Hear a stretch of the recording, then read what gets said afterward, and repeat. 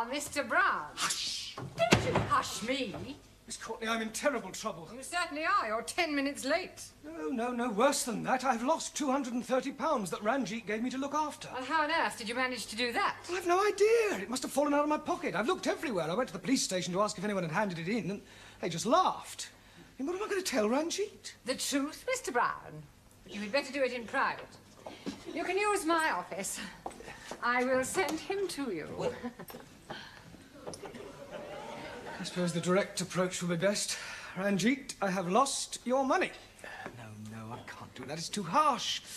Better soften the blow a bit. Ranjit, come in. Have a seat. Would you like a cup of tea? No. Ranjit, I've something to tell you. Are you sitting comfortably? Oh, no, I'm standing up. Ranjit, come in. Sit down. Have a cup of tea. There isn't any tea. Well, I'll get you one. Miss Courtney said you have something to tell me. Yes, Ranjit, I am human. And you are human, and human beings are fallible. I mean, I'm fallible and you're fallible. No, I'm Punjabi. No, what I'm trying to say, Ranjit, is... Well, I have lost your money. Did you hear me? The money you saved up to go and visit your mother with, but I've lost it.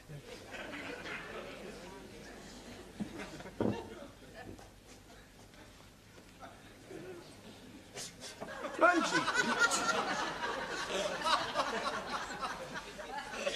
I'm sorry, Ranjit.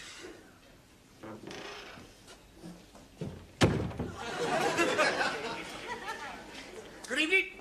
Hello, Sid. What's the matter? You look as if you lost £100 and found 10p. There's many a true word spoken in jest. Oh, come on, cheer up. Have a cigar. No, thanks. Can't be as bad as all that. It's worse. Well, look at me yesterday. I didn't have 8p. Today I can have a tenner on a horse and take no notice. You couldn't lend me £230, could you? No chance. Oh. That's all there was in the envelope. What envelope? The envelope I found outside the school. You Sidney! Talking about? That was Ranjit's money. Have you still got it? Yeah. Well. Why didn't you hand it in? Hey, wait, what are you doing? Ranjit, we found your money. Oh, praise be to the Lord. I'm able to be seeing my mother. Oh, she'll be so happy to be seeing me. There's only £130 in here. That's right. Oh, where's the other 100? Oh, here it is here. What is that? That's a betting slip. I've had £100 on Rainbow's End in the 6:15 at the night race at Windsor. 6:15, we can still make that. Come on, everybody, quickly.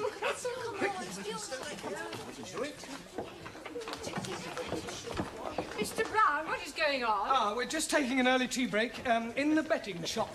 The 6:15 at Windsor. The horses are lining up for the start. And they're off. Come on, Rainbow's End! And right away it's Ernie's Boy in the lead, followed by Deb's Delight, Golden Wonder and Skylark. Then comes Southern Peacock and Slimline. Where is Rainbow's End? And bringing up the rear is Rainbow's End.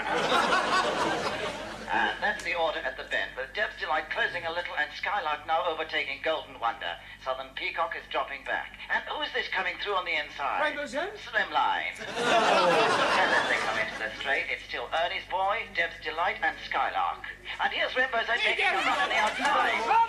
And with 4 furlongs to go, it's Ernie's Boy, Deb's Delight and Rainbow's End now in first place. Ernie's Boy is pulling away slightly, but Rainbow's End has overtaken him and is challenging strongly. 2 furlongs to go, and Rainbow's End is gaining on Ernie's Boy. They're neck and neck as they come to the post, and at the finish, it's Rainbow's End. Winning. Well, at 5-2, that's 250 quid. That's £100 for you and the rest for me. Eh? Yeah, come on, let's go draw it. For one moment, there's a steward's inquiry. The red flag's gone up. Oh, blimey. It is a Russian horse. Rainbow's End's been disqualified for bumping and placed last. We are So the losing, result and I won't be able to with be visiting my mother. First, Ernie's Boy. Second, Oh, Deb's poor Delight. And Ranjit. third, He was so much looking forward to seeing his mother. He will see his mother. But Master G, he was going to be catch plane on Saturday. How will he be get £100 before then? We'll get it for him, even if we have to beg, borrow, or steal it. Yes. Wives and 16. Please. Oh, thank you. Thank you. You want a photograph? Very cheap. 3 for £1. Buy a pretty flower for your pretty wife? No, thanks. You want to buy a flower for pretty wife? Oh, no, thanks, joking. Salami sandwiches from here. All made from French bread. Shushini, 20 please. Come on, Shushini. Have your fortunes told by Madame Jamila. Come on, young man. Would you like to your fortune told? Now, sit down there. Madame Jamila killed this young man's fortune. Please to cross my palm with 50p.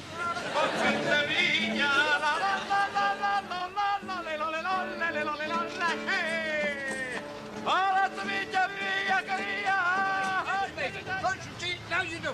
Here we go. Where's the lady? Hey, step on there. That is not the lady. I'm terribly sorry, sir. That's the lady there. I'll do much more for you to show you that you couldn't be wrong. You can't be wrong all the time. Kaufen, nur 25p ein balloon. Müssen Sie kaufen. So, ja. So, there's one for you. Ah, Mr. Brown, please hold. Please hold.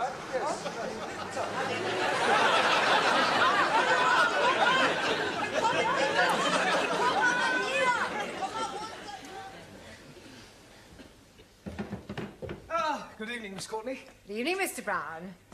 I hear you managed to raise the money for Mr. Singh's fare. Yes, she'll be at the airport now. How is he going? By plane or balloon? Oh, you heard about that. Yes. Yes, if that caretaker hadn't been on the roof to catch my legs, heaven knows where I'd be now. Where you usually are, Mr. Brown, with your head in the clouds. Good evening, Well, firstly, may I say thank you for all your efforts yesterday to help raise the fare for Ranjit. No, it was a remarkable effort, which is more than I can say for your homework. I am not happy with your answers. And we are also not happy with the questions.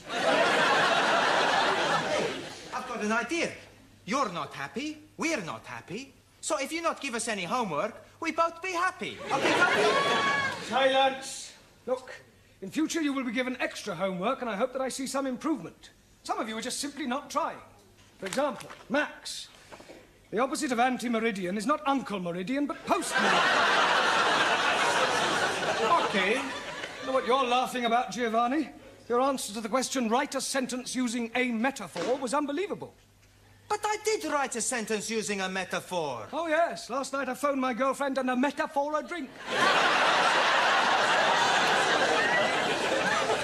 Ali, for your information, a polygon is a term used to describe a figure with angles and sides and has nothing whatsoever to do with the disappearing parrot. Mr. Brown, this lady wants to have a word with you. Ah, new pupil. Would you like to sit over there?